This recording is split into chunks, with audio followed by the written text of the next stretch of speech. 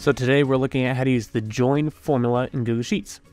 So here we have some data we pulled in using the coefficient add-on. If you don't have the add-on, go to add-ons, get add-ons, and search for the coefficient add-on in the add-on store. It allows you to bring in data into your Google Sheets. So for the join formula, this is used to join text or numbers from different cells into a single cell.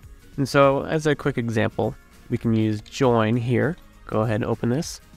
And if we look at what the options are, first is delimiter, or what's going to separate the values. And then you can have as many values or arrays as you need to. So we could do something manually and say first, last, for example, and just use those text strings. This could be numbers and so forth. We can change what the delimiter is. We can use a comma, we can use a space, or we could use a comma in the space to give that space between. So one way we could use this is we could use it to combine first and last names, just using a space, comma, and then just selecting those cells. And you can see now it's combined those names. Another thing we could do is perhaps we want to combine companies and products from here. And so we can use this. Maybe we'll use a vertical bar, or select these that way.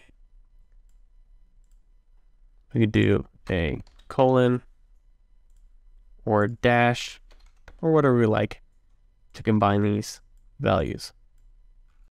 So that's a real quick basic idea. Let's go to this other tab. We're going to run through some different examples.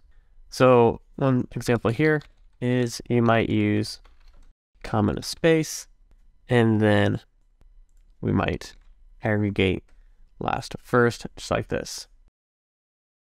Or as an example, kind of like what we showed you in the last one, we can use this dash, and maybe we'll combine a couple of these different values, such as the ID, status, and subject. Now, as another example, so far we looked at just combining data from a row, but we can also combine data from a column. So for example, we could combine all the IDs just like this in a cell. We could even remove the space if we just want them in a simple comma separated. Another thing we could do is we can combine a couple different things. Maybe we want to see different statuses in a single cell. And so we could use join, maybe this vertical bar, and then we could select our statuses just like that. However, that's showing all the statuses. So we could do here instead, just wrap this with a simple unique. Then we can see we have closed, pending, and open. And so we change this to failed. You can see that now that shows up in that list. So that's a quick way to be able to see the different statuses in a friendly way in a single cell. We can do the same thing with the priority and see that there as well.